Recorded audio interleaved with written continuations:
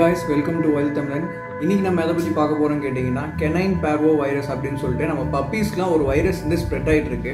அத பத்தின ஒரு முழு கண்டென்ட்டா இந்த வீடியோக்குள்ள பார்க்கலாம். இந்த canine parvo virus அப்படிங்கிறது பேசிக்கா நம்ம பப்பீஸ் அதாவது 1 இயர்க்குள்ள இருக்கிற எல்லா பப்பீஸ்க்குமே வந்துட்டு இது அஃபெக்ட் ஆயிட்டு இருக்கு இப்போ ரீசன்ட் டைம்ஸ்ல.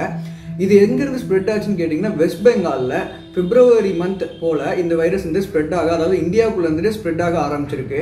இந்த வைரஸ் வந்துட்டு முன்னாடில இருந்து எக்ஸிஸ்டன்ஸ்ல தான் இருந்திருக்கு. அதோட ஸ்ப்ரெட்டிங் கெப்பாசிட்டி இப்போ ரொம்ப ஜாஸ்தியா இருக்கு. வெஸ்ட் பெங்கால்ல வந்தப்போ பாத்தீங்கன்னா ஒவ்வொரு நாளைக்கு கவுண்ட் இன்க்ரீஸ் ஆகிட்டே இருந்திருக்கு. ஒரு நாள் 30 ஸ்ட்ரீட் டாக்ஸ் வந்துட்டு ஒரே நாள்ல இறந்துருக்கு. அடுத்தடுத்த நாள் பாத்தீங்கன்னா ஒரு நாளைக்கு 50ங்கிற கவுண்ட்ல இறந்துருக்கு, அப்புறம் 80ங்கிற கவுண்ட்ல இறந்து போயிருக்கு.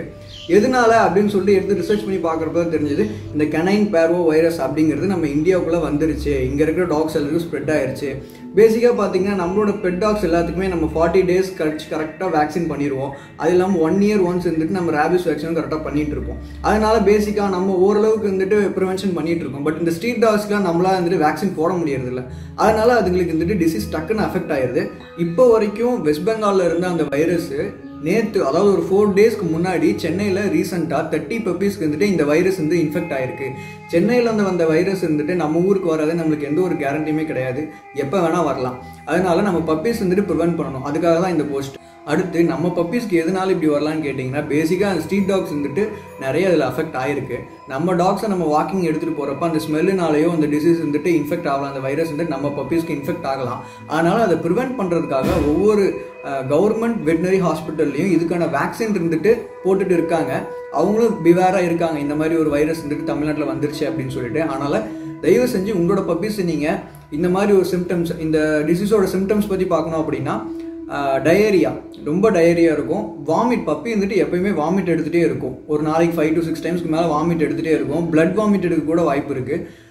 இன்ஃபெக்ட் ஆயிடுச்சு, இந்த சிம்டம்ஸ்லாம் உங்கள் பப்பிக்கு இருந்துச்சுன்னா இந்த பப்பி இன்ஃபெக்ட் ஆயிடுச்சுன்னு அர்த்தம். தயவு செஞ்சு அதை அலட்சியப்படுத்தாமல் உடனே உங்கள் நியரஸ்ட் வெட்டினரி ஹாஸ்பிட்டலுக்கு பப்பி எடுத்துகிட்டு போய் உடனே ட்ரீட்மெண்ட் பார்த்துக்குங்க. இல்லை அதுக்கு முன்னாடியே நம்ம வந்துட்டு prevention is better then cure அப்படிங்கிற வகையில் அதுக்கான வேக்சினும் இருந்துட்டு நம்ம கவர்மெண்ட் வெட்டினரி ஹாஸ்பிட்டலில் போட்டுக்கிட்டு இருக்காங்க.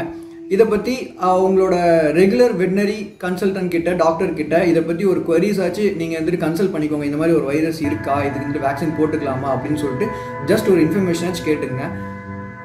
இந்த கொரோனா டைமில் பார்த்தீங்கன்னா நம்ம ரெகுலராக வந்துட்டு நம்ம பப்பீஸ்க்கு சரி, அடல்ட் டாக்ஸ்க்கும் சரி, 3 years 4 years நேட்டிவ் ப்ரீட்ஸ் ஆகட்டும், ஃபாரின் ப்ரீட்ஸ் ஆகட்டும், எல்லாத்துக்குமே வந்துட்டு நம்ம வருஷம் ரேபிஸ் வேக்சின் போடுறது வந்துட்டு வழக்கம்.